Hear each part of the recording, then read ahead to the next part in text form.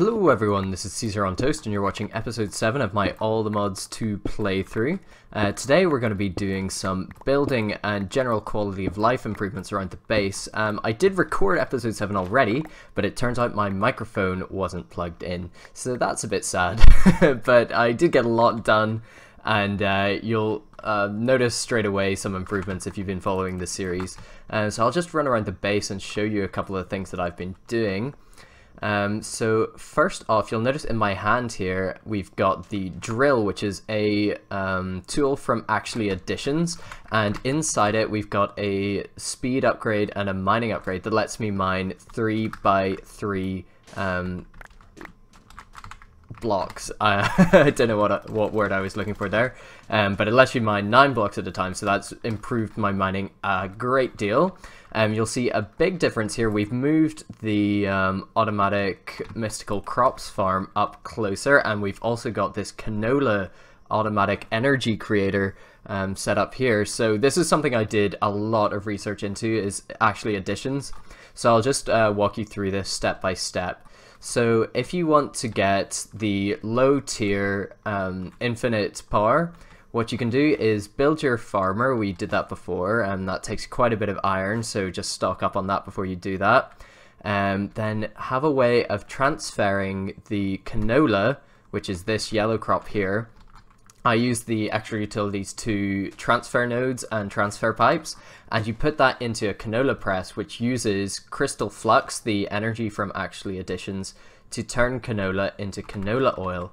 So you can put that straight into an oil generator that will get you 40 crystal flux per tick, or you can use a fermenting barrel which will turn it into this oil stuff, and that will get you 80 crystal flux per tick.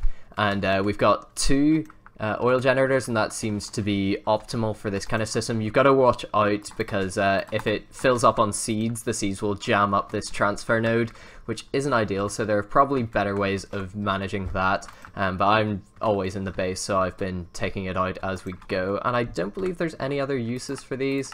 We can squeeze them to get seed oil for forestry. I guess we can do that later. We can also use the atomic reconstructor to get crystallized canola seeds, which you then can produce more crystal flux per tick out of. So that is the next tier of that. But that's creating all our energy. This is the oh, it's finished now. We've got the inferium seeds, and we've got all 81 of them made, so we are now producing a load of inferium essence. That must have just happened there. And this is the start of the mid-tier Actually Addition stuff. Sorry, this is a bit of a show and tell today rather than actually doing anything, because I did film this episode already. So we got the Empower, and what you can do is you can put various items on and create their empowered variants. So we've got these display stands, and you put, it's like infusion from Thaumcraft, if you've ever done that. So you put the items on the pedestals. This takes energy rather than any kind of magical things. So you just put your item and all the infusing items on these, and you'll create your empowered item. So that is how you get into the mid-tier. And I've just noticed we're missing a worm there on the farm. Don't know how long that's been going on for. So let's just take a quick trip along this nice little path I've just built. So this wasn't in the original version of episode 7, but I've made this nice bridge which will let us get safely across to our new animal island, where we're going to be doing some animal things. Probably just a temporary setup for this. I always like to keep my animals at arm's length because of how much noise they make. So we've got our chicken here, we've got a pig and some sheep, and the way we've been moving these guys, rather than using the crops to lure them in, we can left click on mobs like this using this capturing wand. I found this in a dungeon somewhere, but you can craft it. It's from the not enough wands mod, and then you can right click. So left click and right click, and that lets you pick up any mobs, even hostile mobs, but I haven't tried that, and I kind of don't want to. I've died a lot fighting in the roguelike dungeons. I've been going down to the lower tiers, and so I got a load of kind of low tier armor and swords and stuff and iron tools that I get from those, and those have been working out, but I've decided to upgrade at least to a drill. This works as a shovel and pickaxe, so that's actually really good. That's better than I expected. So as well as that, we've done some work inside the base. Kind of going to avoid the magic for now because we can get a lot done with the tech and it's straightforward enough. So this is kind of a semi-automatic atomic reconstructor setup. So you put your items in here, flick the lever, and then all the stuff that you want gets sucked into here. This is our whitelist, so it won't suck stuff up until it's been converted, and then you just collect your things from there. And here we have the crusher. So we've taken apart our Tech Reborn setup because that was wasting a load of energy, and now we've got this automatic energy setup out here. And so there are cables running into the back of these from the canola farm. And the advantage of the crusher over the, I think it's the grinder from Tech Reborn, is that you get sometimes 2 outputs from your ores. So for example, from iron, you get a 20% chance of getting gold dust, so that's just really, really good to get. Just a little bit extra gold, and I don't think there are any others, but just that little extra advantage, and I think it uses maybe a little bit less power, but because we've got infinite power, it doesn't really matter. And then the powered furnace, this thing is so good. All you got to do when you set it up, it's automatically on auto split items off, but if you hit this, it will let you smelt 2 items at once. We're kind of cramped on space out here because the ground level is right there, so we can't even put chests on top of them. So again, this whole place is kind of temporary until we get a lot of stuff going. But this twice as fast as any other smelter. So we have all these so we can make concrete for the roads. And I'm just going to go ahead and make some more automatic farms now that we've got the canola energy set up. And there's an invisible zombie here, that's nice. And he sets me on fire, of course. But he did give us a projectile protection to iron chest piece, which is nice. The other thing that I've been working on, I did some mining in the nether with our new drill, which was great. So we are stacked on ingots and stuff at the moment. As you can see, we've got some blocks, 54 blocks of iron, a lot of tin, gold, all the major metals, even diamonds we've got lots of, and I've been converting some of them into the actually additions variants. And so we do have this empowered diamantine crystal, and that was just when I was making doing it as a demonstration out there with the empower setup, and we will get a more permanent kind of setup for that done. Maybe try automating it, but that's not absolutely necessary since we only need them for a few things. What else did I do? So I changed this whole storage setup actually, so you can get upgrades to the storage crates. You couldn't do it on the birch chest, so I had to fiddle around with it a bit.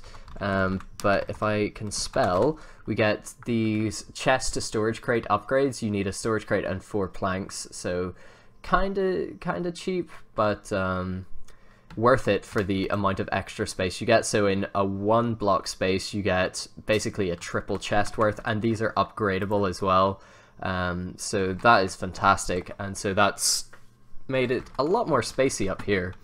We've also been doing some gathering of books, so I'm starting to enchant some diamond armor and a better bow for next time we go fight the dragon, but I'm going to leave that for a little bit at least. But I'm just going to crack on with what I was doing, which was kind of making more quality of life improvements, we'll call them, around the base. So more of these automatic farms. I'm going to need a wheat one and a carrot one at least for the animals, and then we'll see if we can't get... Oh, there's 2 endermen up there. I'll see if we can't get a way of automatically feeding, breeding, and slaughtering animals. As cruel as that sounds, but we do want to get a way of getting feathers at least this episode, so we can get our arrows, because we will have revenge on the dragon. We will have revenge. He killed me twice already. Right, I'll crack on with that. I'll see you in a bit. I've started a massive skeleton war. There were 4 of them, but one of them's just died. Haha. 2 remain. Don't go for me, go for him. Go on, go on. Can you do it? Oh, come on, go on. That definitely hit him. Come on. Oh, I can't give them the juke for this long. Okay, I'm just gonna go in. They can't be that strong. Yeah, here we go. Take that, and that, And that... Yes. So I've been doing a lot of work around the base. We've expanded. I think I had 2 last time I recorded. Now there are 5 of these actually additions farms. So we're kind of in the process of snowballing with the low tier tech, which is really, really nice because we've been kind of footering around with stuff for a while. And so we're getting a lot of the Inferium, so we'll be able to do some stuff with that soon. We've got the sugarcane farm, another canola seed generator farm. So I don't think this has quite got to the stage where we've got the thing filled with oil yet, but all the crops have been planted, so that should be up and running soon. And we've got the wheat and carrots that we're going to be feeding to our livestock over there, and just slowly increasing our supplies of everything. I think the next thing that I want to do is have some kind of collection point for all the things that we're producing with our machines. And I know in the drawers mod they have the drawer controller, which is this. There's a controller slave, I don't know what that is.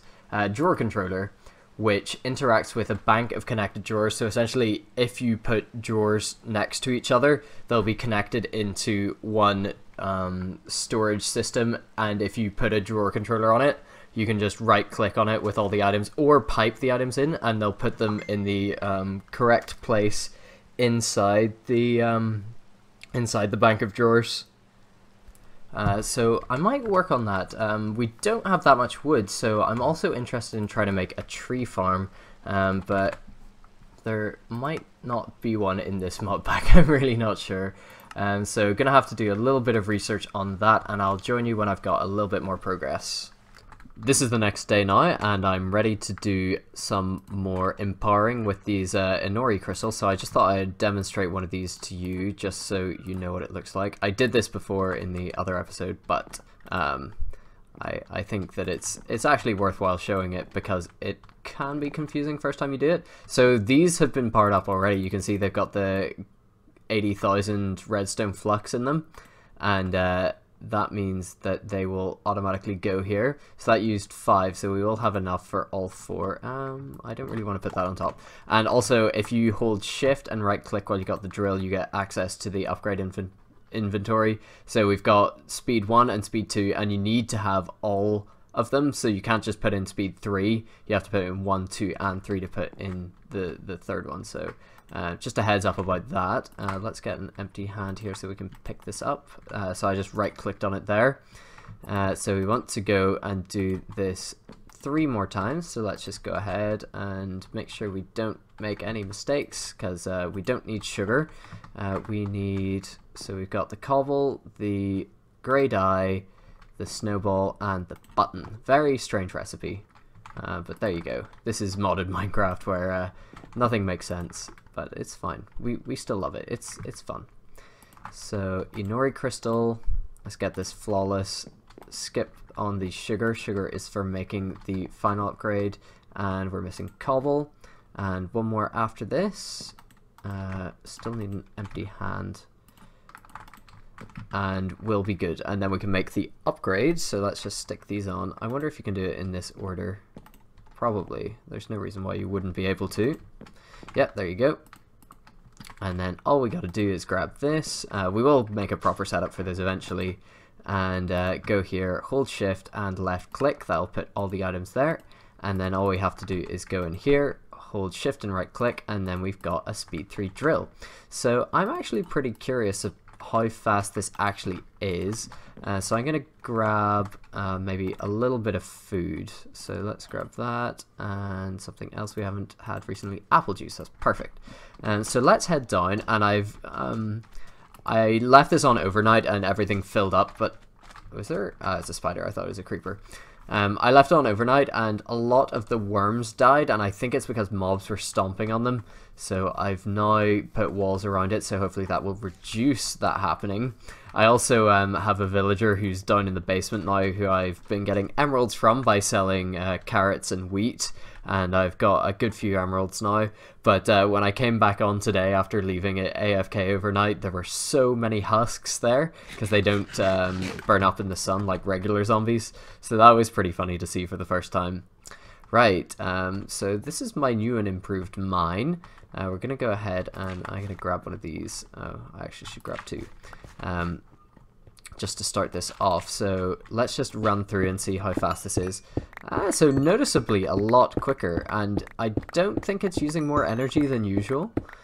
So this is pretty nice. This will be the real test, the lava crystal blocks. How fast do they go? Wow, that is a lot faster than just the speed 1 upgrade. So that's very nice. I'm glad that I took the time to go out and get snow to make that. And I know this mustn't be the best quality video at the moment, but this is how I've been getting my resources now. It's amazing. It's no speed mining, but and there, I'm out of energy already. But look how much stuff we got from just that. Good amount of ore, mainly a lot of cobblestone, which isn't great, so we're going to have to find a way of dealing with the cobblestone. Just had a cheeky lag spike there. And I will come back and light this up later. But that is how good the drill is. And now the next thing we want to do, probably, if they're all called augment, yeah, so I probably want to get the silk touch, so that takes the emeradic crystal. And we need, that's pretty cheap, we've got all those things. And maybe get some fortune. Oh, drill fortune 2, so that just takes empowered Restonia. We can't do that because, oh well, no, we can get nether brick. That's also really easy. So we may as well get that. But this ender casing for, that's easy too. Okay, we can definitely get that. The only thing is we've got limited space in here, so if we were going to do that, we'd have to make a second drill probably for fortune, and then maybe an extra one for silk touch, or maybe we do silk touch on this one. I'm not sure. We'll work out some way of doing it. And getting the 5x5, so doing 25 at a time. That's these are empowered Inori crystals, right? So that's also not that expensive. All these things are pretty reasonable, and it's like a permanent enchantment. It's just the fact that it runs out of charge so much. But really, you only need to do that every once in a while. And then I can just come and cherry pick the ores from the wall. So I'm going to go ahead and probably make a few more of those. And there's another thing from actually additions that I want to make this episode, if we can afford it, is the greenhouse glass. Now this takes an empowered palace crystal block, which is going to be the most expensive thing here, because we need prismarine, but this should be pretty readily available from the ocean, because we have ambient spawning guardians there, so they drop prismarine shards. And so for 3 bits of prismarine we get 3 greenhouse glass. So for every, I don't know if a guardian drops 1 prismarine shard, but we'll probably get maybe 1 bit of greenhouse glass per guardian, so it will take a while to get that much, because each farm is 81 squares, so that could take us a while. But if we get a fortune sword, I'm sure we will be able to collect it more easily. So I'm going to go off and do some of those things, and I will join you when I have some more progress. As luck would have it, I was a complete spoon in the previous clip, making the individual bits of empowered diamantine, was it? No, it was Inori. But you can actually make a block of the stuff, and it takes up a lot more energy, but you only use 1 of each of the resources. So where I used 3 times like the snow, the button, the cobblestone, and the grey dye, which aren't exactly the most expensive, but it was annoying to have to place them 3 times to make only 3 bits. Here you can make the equivalent of 9 bits just with a whole ton of energy, and I've now powered this up, and this is still a temporary setup, but it'll do now while I have nothing on this floor, and almost fell off the edge there. So it does take a bit longer, but it's a lot more convenient just to do the whole block at once. And so what we got here is we've made the drill fortune augment number 1, and we want to get number 2, so let's just search that up again, and we only need a couple more things. I've been doing a lot of chasing down resources, so we got the glowstone now. We need 4 more diamantines and a block of quartz, so maybe we can do this on camera, because I've done a lot off camera today, so maybe we do something together now. So I've gone ahead and I've gotten the glowstone, so we need the equivalent of 4 blocks. We need 4 ender pearls, so we've got those 2. Then we're going to need 4 diamonds, and this is in my brand new storage system down here. So as I said, we've got the drawer controller and the compacting drawers, so all we got to do is take out 4 diamonds here. Maybe we take out 9. That feels expensive, but we can get a lot of diamonds if we go into the nether. So what we're gonna have to do is make the empowered diamantine crystal. So we need 2 clay, a clay block, and a light blue dye. So let's go ahead and grab that. I'm just doing this to show you how convenient or not convenient, if you have any suggestions on how I can improve it, but how convenient my storage system is. And I hate spending a lot of time in videos in chests, which is why I'm trying to rush through here, but that might end up taking more time. And oh my goodness, where's my lapis? Yeah, so we like jump around floors a lot trying to get stuff. So I'm going to just put the diamantine on to craft there. And actually, we need to go through another phase before we can get that, where we put that in there, and then we turn it on, and then we wait for it to come into here. There we go, we got the diamantine crystal. Now let's jump up 2 floors, place this down, then we got the clay, 1 bit of light blue dye, and then the 2 bits of clay, and that'll start to go. Now what else do we need while that's going? So we need to get our glowstone, that's fine. That's not exactly what I wanted to do. How do we make the glowstone block? There. I wonder why that went into dust. And then we've got the empowered Restonia. The other thing that we need is the black quartz block, so conveniently we can take that out of here. I think it's just the 4 like regular quartz. Don't know why that doesn't work in the compacting drawer, because regular quartz does. Must just be because it's a modded thing. Not everything is compatible, even if you want it to be. Okay, so we should have everything we need now for this. So let's get these diamantine crystals, yeah, and the Restonia crystals. All good.